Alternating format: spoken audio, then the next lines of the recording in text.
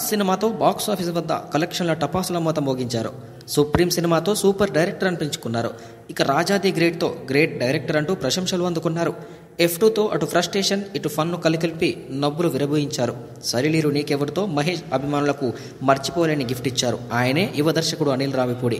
వరుస విజయాలతో జోరు మీదున్న ఆయన తరుణ్ భాస్కర్ వ్యాఖ్యాతగా ఈటీవీ ప్లస్లో ప్రసారం అవుతున్న నీకు మాత్రమే చెబుతా షోకు విచ్చేసి అసిస్టెంట్ డైరెక్టర్గా ప్రారంభమైన తన కెరీర్ రచయితలా ఎలా మారింది, ఎలా దర్శకుడు అయ్యారు, ఇలా అనేక విషయాలను గత వారం పార్ట్ 1లో పంచుకున్నారు. దానికి కొనసాగింపుగా పార్ట్ 2లో మరిన్ని ఆసక్తికర విషయాలను పంచుకున్నారు. ఇందులో భాగంగా ఓ ప్రశ్నకు ఆసక్తికరమైన సమాధానమిచ్చారు డైరెక్టర్.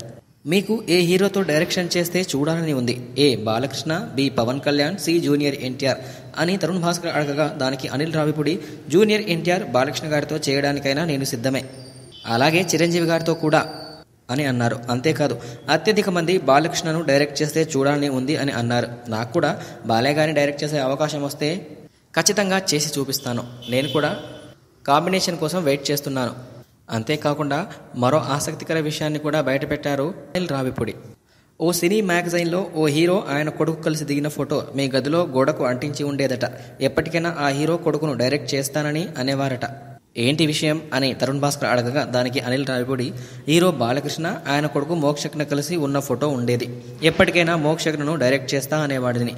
బాలకృష్ణ గారితో అయినా వాళ్ళ అబ్బాయితో చేయడానికైనా నేను సిద్ధమే అంటూ మోక్షజ్ఞ కొత్త సినిమాపై ఆసక్తికర వ్యాఖ్యలు చేశారు డైరెక్టర్ అనిల్ రావిపూడి.